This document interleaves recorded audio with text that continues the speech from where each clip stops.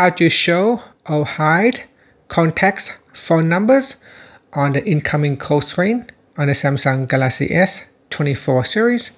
First, tap on the home button to go back to the home screen. And from the home screen, open up the phone application. Next, tap on the More button at the top. From the pop-up, tap on Settings.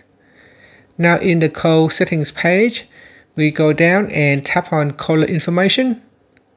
Next, in here, tap on Show Contacts Phone Numbers. Tap on the toggle button to switch it off or turn it on. And that's it. So this is when it's off. You can see that when I receive an incoming call, it does not show the phone number, it just says mobile.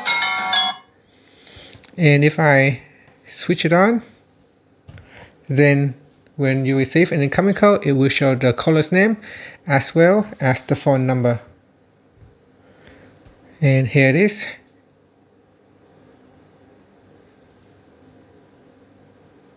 So I'm just gonna call myself now. So it shows the caller's name, the phone number, and the profile picture. And that's it. Thank you for watching this video. Please like and subscribe to my channel for more videos.